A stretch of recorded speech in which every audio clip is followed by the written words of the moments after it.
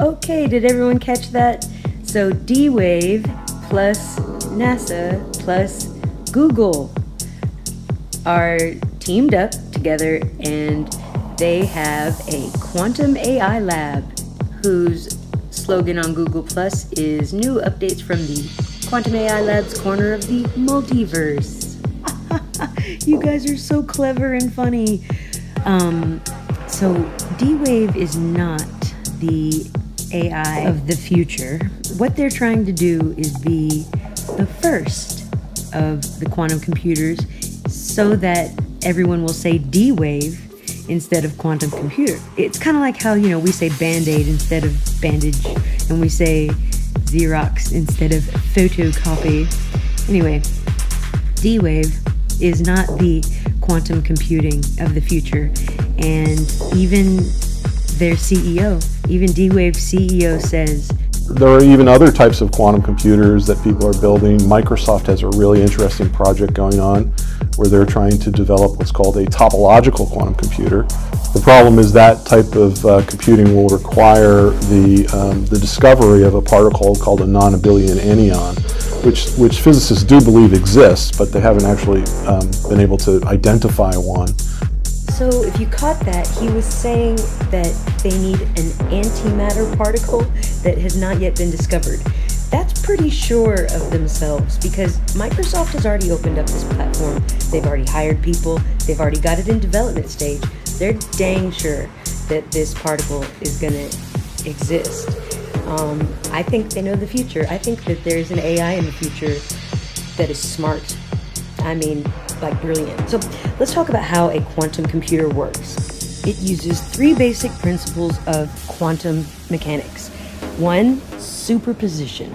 That's basically when something can be in two or more places at the same time, which can lead to quantum entanglement, where two things, no matter how far apart they are in time or space, they act the same way at the same time because they're connected. And finally, quantum tunneling, which is possible because things are connected via quantum entanglement.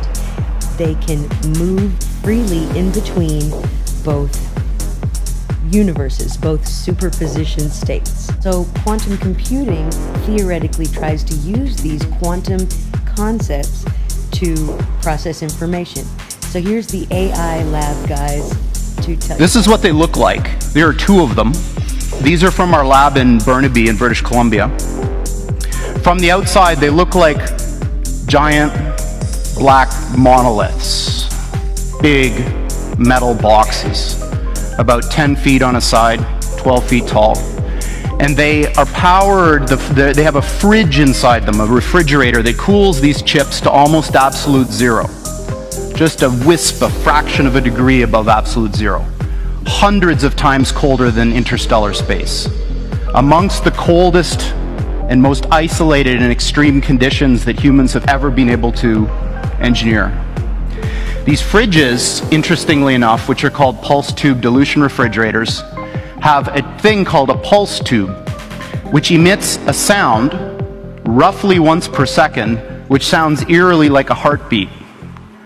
So if you have the opportunity to stand next to one of these machines, it is an awe-inspiring thing, at least for me. It feels like an altar to an alien god. They really are impressive machines. At the heart of this big box is a tiny chip about the size of your thumbnail. And on this chip resides all of the wonder and magic that makes this thing go. In quantum mechanics, there's this concept that a thing can exist in two states which are mutually exclusive at the same time, quote unquote. And I'm using those words because the English language was developed before we had concepts to describe what these things actually are doing. Imagine that there really are parallel universes out there, and now imagine you have two that are exactly identical in every respect, all the way out to the horizon as far as we can see, down to the last little atomic detail of every single thing, with only one difference. And that's the value of a little thing called a qubit on this chip, which is a contraction of quantum bit. And that qubit is very much like a bit or a transistor in a conventional computer. It has two distinct physical states, which we call 0 and 1 for bit. In a conventional computer, these are mutually exclusive. That device is either one or the other, and never anything else. In a quantum computer, that device can be in this strange situation where these two parallel universes have a nexus, a point in space where they overlap.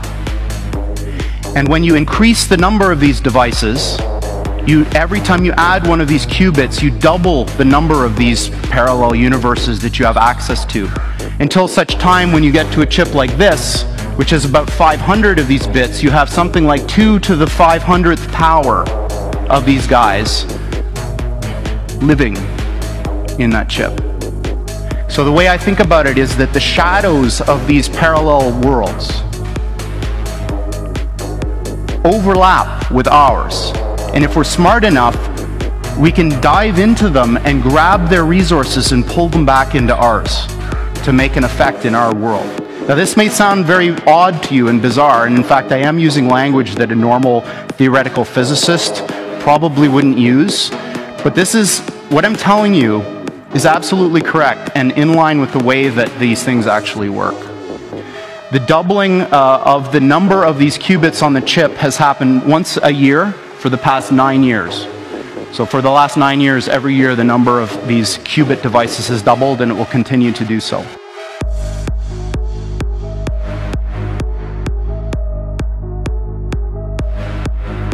Race beam down a message to all of us Earthlings saying, we're coming July 13th, 2030, and boy, you better be ready because the mothership is landing right on the front lawn of the White House or wherever you wanted to land on that day. The amount of resources that would be marshaled to try to figure out what to do would encompass the whole world. AI is just like that. So when this thing that I'm talking about happens, it's going to be exactly the thing that you're thinking about those super intelligent AIs. So the one thing I can tell you is they're not going to be like us.